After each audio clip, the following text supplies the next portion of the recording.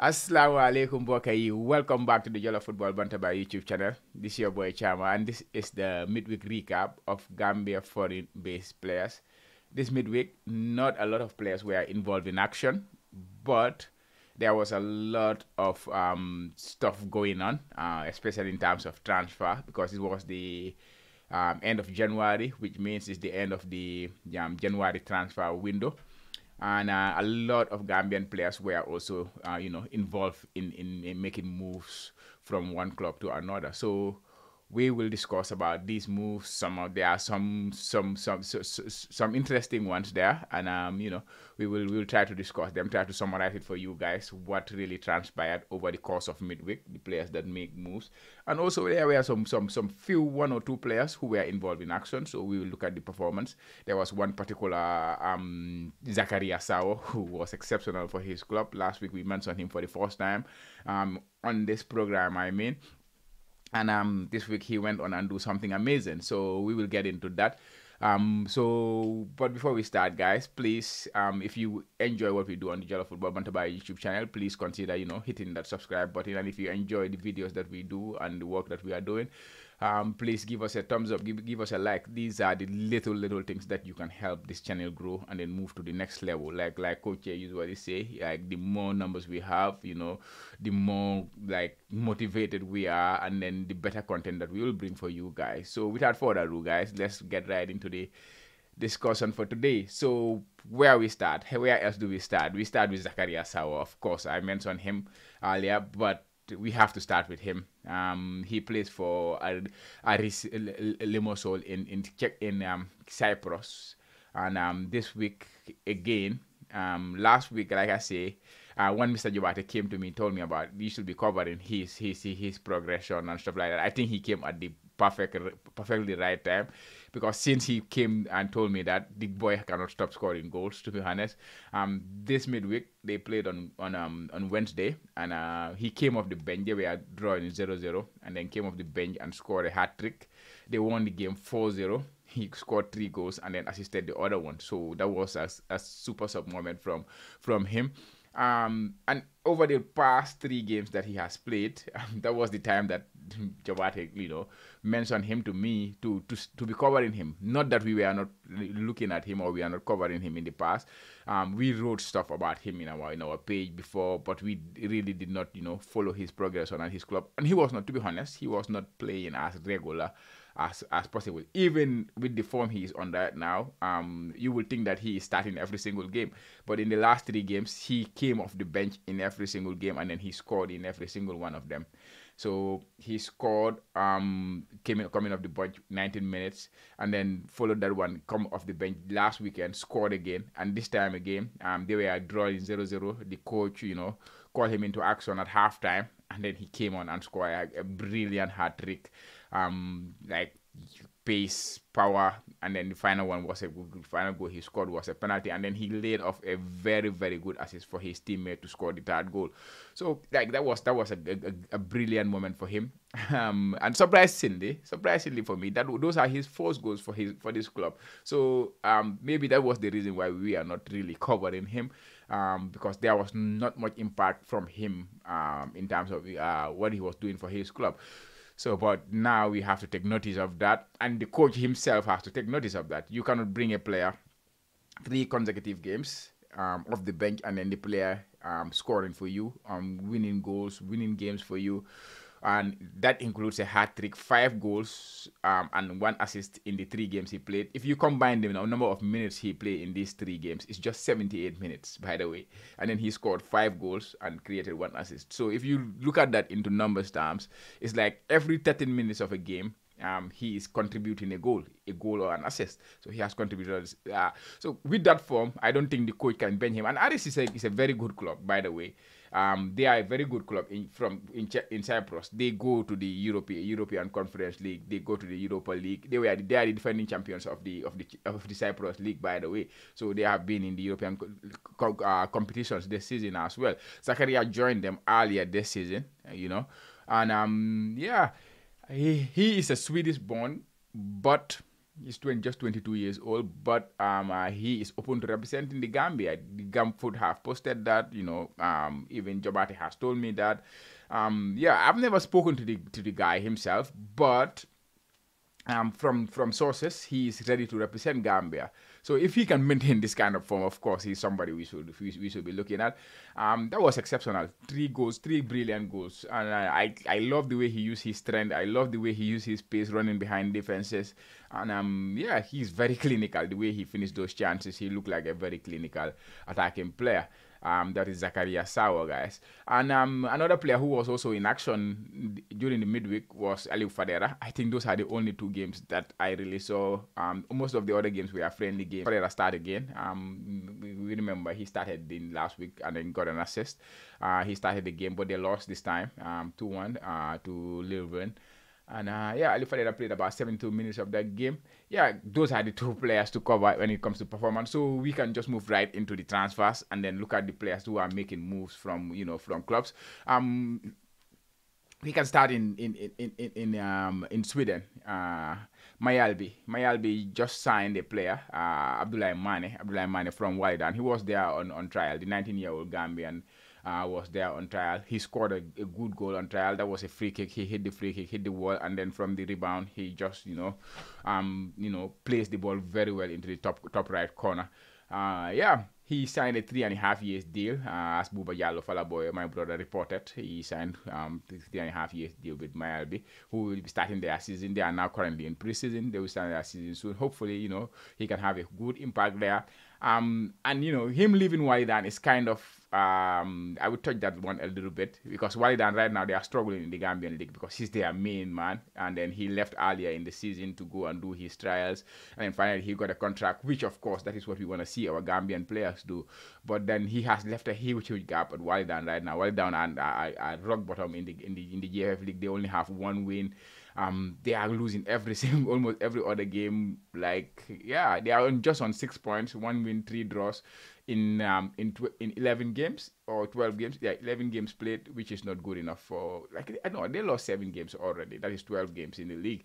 So why they're not having the greatest time of their time and yeah, there's the fear that they could even drop into the second division of the Gambian league right now. Yeah. Why then? Yeah, it's a worrying thing because they are the most successful club in the Gambia and stuff like that. Of course, I'm not covering the Gambia league, which we usually do during midweek. Coach usually cover that aspect. Yeah.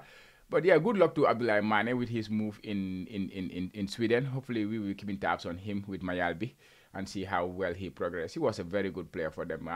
Many people used to speak about him and his potential and stuff like that. So let's see how he develops into his new surrounding. And next we go to another interesting one, Adama Sidibeh. This is a name, to be honest, before today, I don't know Adama Sidibeh. But kudos to big up to my brothers in the Scorpions TV. I saw them posted the guys. Adama Sidibeh moving from Warrington, Rayland to St. Johnston. St. Johnston, I know, is a Scottish league. It's a Scottish club. They play at the top tier of Scottish league. They are currently actually 10th in the Scottish league. So, and Warrington, they are from the 7th tier of English football, by the way. 7th tier of English football. And then he moved all the way to the Scottish Premiership. So, that gap to go all the way and then, make that move is massive. So that kind of made me to take notice.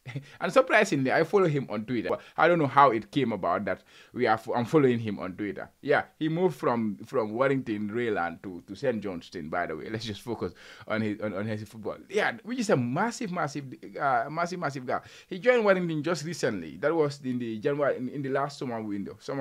That's when he joined Warrington. And then he has been exceptional for this club. 2023. He's 25 years old. Now he signed a 2.5-year deal with St. Johnston in the Scottish Premier League. So then I had to do a research on him, obviously, and see why was he and then you go to the BBC and then you see there's an article on him moving to, there's a lot of articles about him moving to St. Johnston. Because the thing is, St. Johnston was not the only club that was interested in Adama Sidibeh. you know, is in Adama Sidibeh. Like if you look at his profile, though, by the way, you will see it's English, but of course he's Gambian and English. If you go to his transfer mat information, he's Gambian and English. So of course my brothers at Scorpions TV, they know better. Yeah, but there were a lot of clubs interested in him. Salford, that is Ibuture's former club, they are playing in League Two. In League Two, that is the fourth tier of English football. So you can understand that gap from seventh tier to fourth tier. You can understand. Port Vale, Blackpool, they used to be there also. So these clubs were following him, and then you know his club Warrington, they turned down an offer from all these clubs. They turned down an offer. So usually you are in the seventh year turning down offers from clubs. So it must be a special player, especially at that level, of course. At that level we are talking about. Then you have to check what has he done there. Then you look at his numbers. He has scored 15 goals so far this season in 11 games. And this includes a goal in the FA Cup for them. And then if you hear about his qualities, if you hear coaches talk about him, it's about his pace, his strength, his finishing ability. So yeah, pace and strength, those are two very important components for a player to have, and he has that in abundance according to what I read. So of course later I will go and check his highlights and stuff like that to know more about him. But yeah, he made the move to the Scottish League. Now we have the chance to monitor him even more because he's now playing at the top tier of Scottish League. St Johnstone is not the biggest team in Scotland, but they are playing at the Scottish League, the top tier of the Scottish League. They are currently in 10th place. So yeah, good luck to Adama Sidibeh. Let's see how that one pan out. Let's see how that one develop. And next is Ibo Adams. Ibo Adams, he moved from Cardiff City to Derby County. I think it's a good move for him. That one is a very good move for him. He takes a season a loan. It's a loan deal until the end of the season. Derby County, they are now in the League One. They are now in the third tier of English football. Cardiff, of course, he's kind of taking a drop off from Cardiff. Cardiff, they are in the Championship, and then he dropped to League One. But if you look at Derby, they are now trying to push to gain that promotion back to the Championship. They are currently fourth in the table, just 1 point of automatic qualification to the Championship, and even if they don't make it, like they are occupying the playoff spot, so they have the opportunity to do the playoffs and then get promotion. And Ibo Adams was struggling for minutes. I think I have been saying that every single time he comes here, and there are 1 minute cameo, or sometimes if the coach want to rest his players, or if he has injured players, that is the time he comes and play. So since he got his injury, he moved to Cardiff at I think it was a very good time to move to Cardiff, but his injury kind of really slow down his progress at Cardiff. And then, like my other brother, what's his name, Bax used to say, since he went to Cardiff, because Bax is from Forest Green Rovers, it is his club, and Ibo Adams was playing there. And what he said was, since Ibo Adams moved to Cardiff, Cardiff has changed their manager 3 or 4 times. And that was during the time that he was injured. So if every coach, any coach that comes, the coach who really signed him was out when he was he got injured immediately when he get there, and then before he returned from injury, the coach who signed him has already left. So other coaches has come in. So it was difficult for him to break through to other coaches because they already have their ideas and stuff like that. And still, that has been the problem. Even coming to the African Cup of Nations, that was my worry for Ibo Adams. His lack of minutes, because he's a player who likes to run a lot, who's a big athlete. So if he's not playing regularly, that kind of affects his game. So this move is a very good one for him, going to Derby County. Hopefully, there is some agreement with him and Derby County for him to get minutes there, even though they are pushing for the promotion. But yeah, if you are taking a player from the Championship and bringing him down to League One, you better be giving that player, especially if he's a senior player, some minutes. So that's what I would expect. So good luck to Ibo Adams on his move to that one. Another player who made a move is Khalifa Mane from Perugia to Calcio Foggia, that is in Italy, 3rd division. He moved. That's a short-term deal. For the journalist, I know these days he's very busy because when it comes to transfers, he's usually on top of everything. So for journalists, he reported that one. James Gomez also moved from Sparta Prague to Odense. This one is quite interesting too, James, because if you look at James Gomez, I think this is a step down in his career. That's a step down in his career, but I think it's a necessary one as well. Similar to Ibuture, it's a necessary one because he moved to Sparta Prague, and that was a big move, by the way, because he signed for €800,000. 800,000 euros. That was rising to 1.3 million euros. That is a big sum of money for clubs in that part of the world. It's a big sum of money.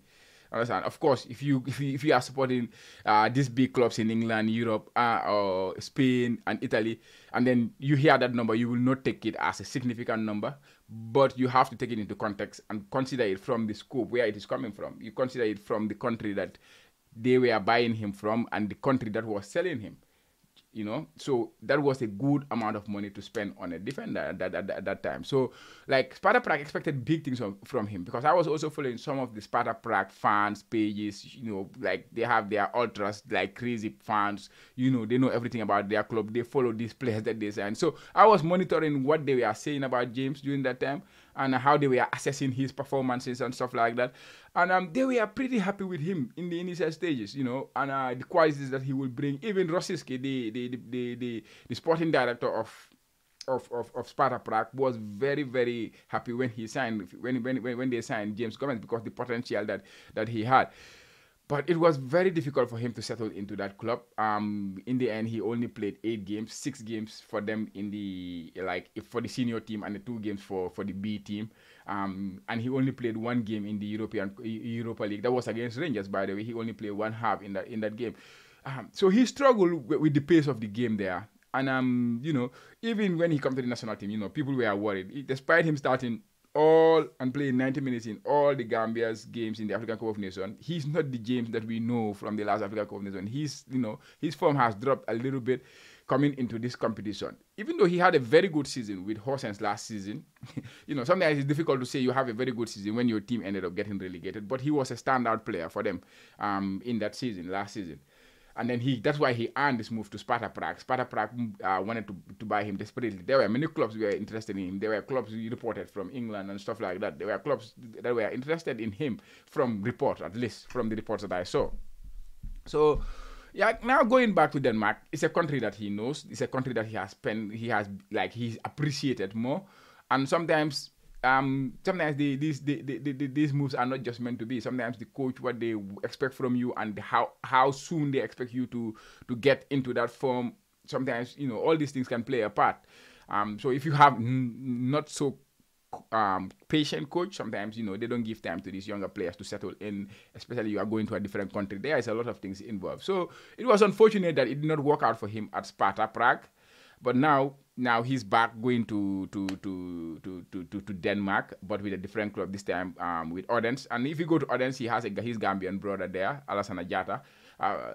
Alassane Mane playing at Odense. So that would be a good match for him. And that would be a better place to settle for him as well. There's a lot of Gambian players, you know, in Denmark, and even coaches like Matar Mboj, they are all there now. So yeah, hopefully he will, you know, regain his form that we know he can, and the potential that we saw in him, that Sparta Prague saw in him, Rosicky saw in him, all those things, he can bring that back. AFCON, I know he was, people were a little bit critical of him. He struggled in the African Cup of Nations, I will agree to that. But he's a massive potential, and if he can get it right, like he's the potential captain of Gambia national team. You know, James Gomez, he captained the under-20 and stuff like that. So we wish him all the best in Denmark, back in Denmark with Odense, where he know the people, where he know the league. So hopefully he can, you know, build up again, and then, you know, try to take the next step as well. So good luck James on that move. And then the next one will be Ibrahima Dabo, Sampdoria. Similar to James, he went to Lask in Austria on loan. It was a loan with an option to buy at the end of the loan deal from Roma. So it was going to be a 1-year loan until the end of 2024, and then there was an option to change that into a full contract. But midway through the loan, Lask prematurely ended the loan.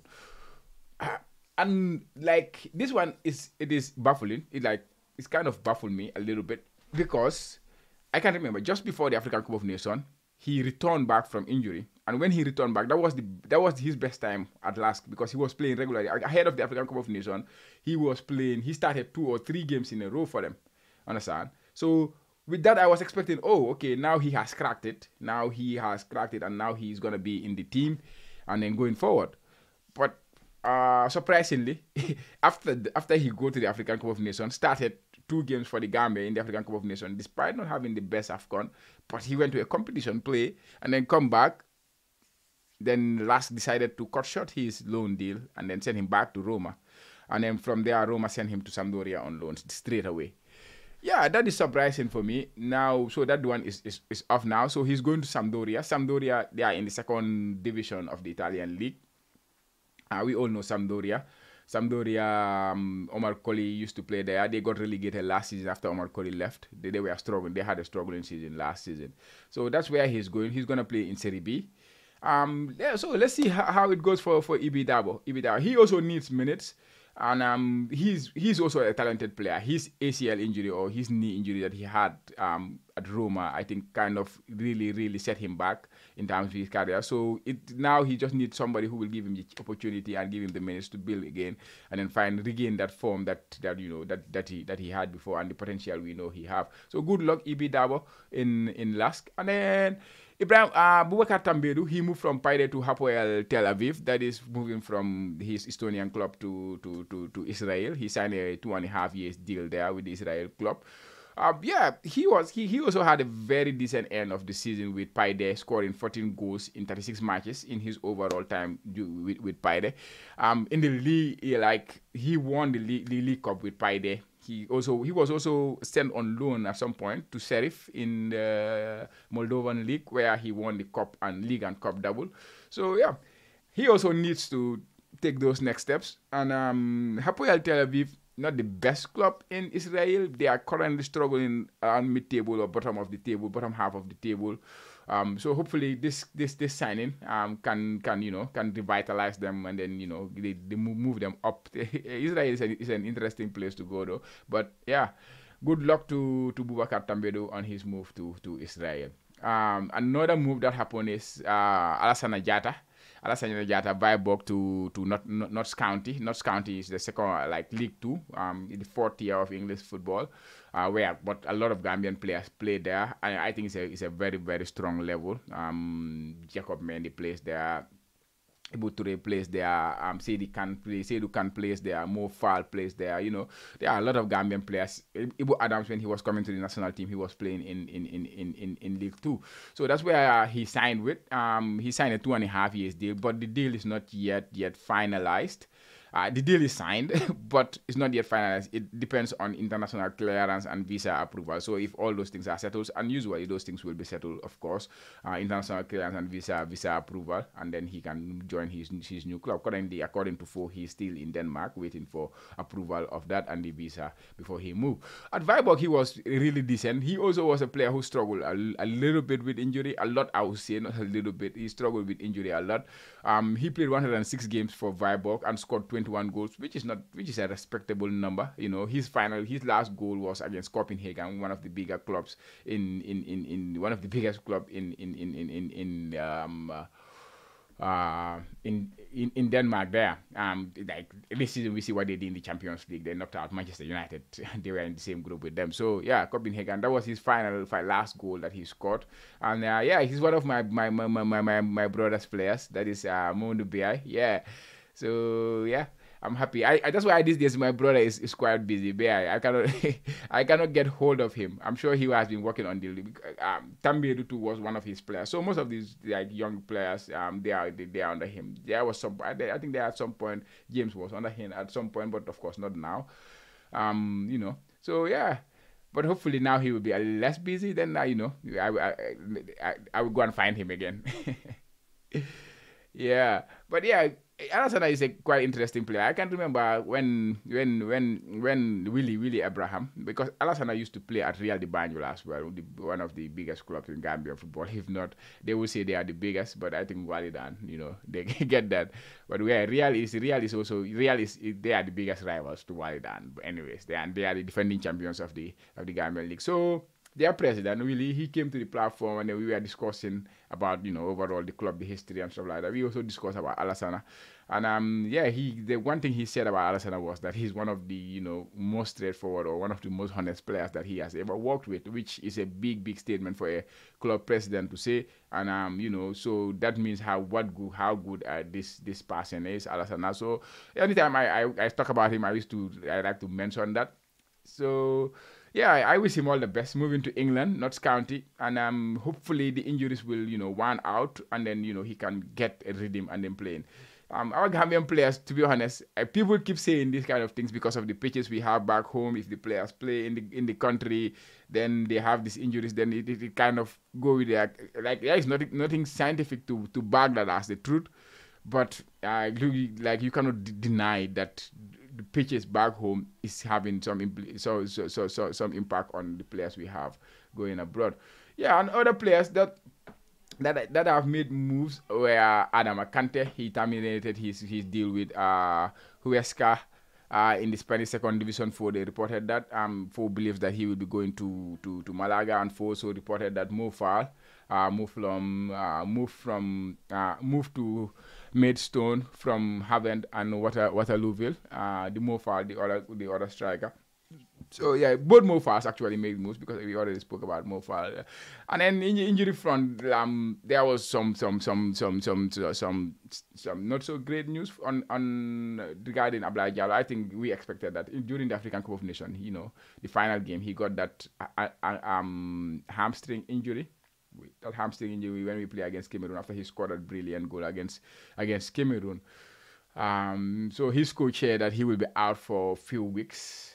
Several weeks. So, and several, how do you interpret several? Is it several? It has to be at least 3-4 weeks. I would say at least 3-4 weeks, because if he says several, he did not specifically say the number, but yeah, that is it. Yeah. That was the midweek recap, guys. We covered some of the players who played. We covered some of the transfers that occurred during this period, during the end of the transfer window, and also look at some of the injuries. Yeah, let us know your thoughts in the comment section, guys. Which move? What do you think of these moves? What do you think of the players who make these moves? How do you see them? Do you agree with do you think they are good moves for these players? Yeah, for me, most of them make sense except the Ibrahim Adabo one. But I think yeah, it should be interesting to see how they go. But we will keep monitoring them and then see how they do. So let us know, guys, in the comment section what was interesting for you. And if you enjoyed the video, please make sure to hit the like and subscribe to the Jollof Football Bantaba YouTube channel. Yeah. And yeah, until we come again your way, guys, goodbye.